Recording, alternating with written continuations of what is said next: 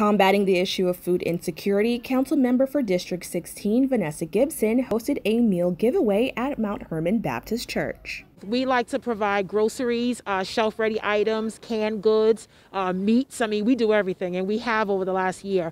But I also know the advantage of the prepared meals as well, because it is a warm meal.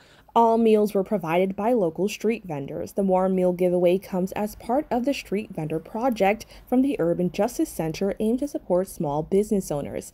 The initiative is a membership-based project with more than 1,800 active vendor members who are working together to create a vendors movement for permanent change. The Street Vendor Project was created several years ago to recognize the value of our street vendors. Behind me, over 500 meals will be handed out to residents of the High Bridge community.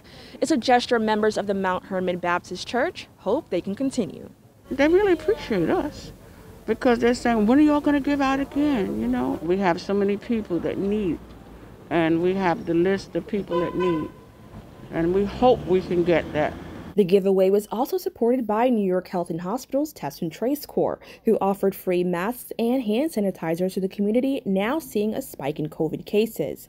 Test and Trace Corps Deputy Campaign Director Theresa Doherty shared how food security is just as crucial as PPE to keep a community safe. We know that public health and our community health is really tied together, so it's not just stay home and isolate, but it's make sure that you can have the resources such as food and safety. And so we're happy to support to make sure that people understand how all of those things come together. To stay up to date on events and giveaways hosted by Councilmember Gibson's office, you can visit their Facebook at Vanessa Gibson NYC or reach their office by visiting the link below. Reporting for BronxNet, Kibin, Alleyne.